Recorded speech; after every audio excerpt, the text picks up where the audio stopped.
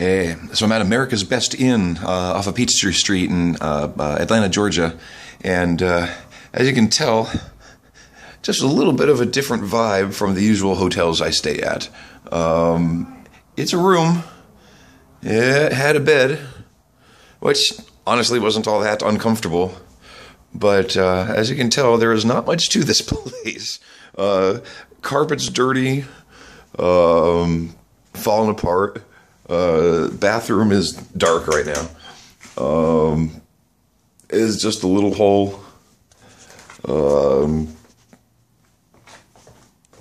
There's no clock radio. There's no refrigerator. There's no nothing. There's no flat screen television.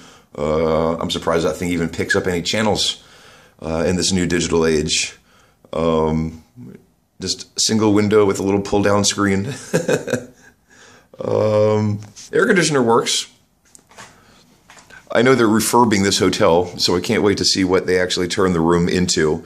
For right now, it certainly served its purpose, but not much beyond that.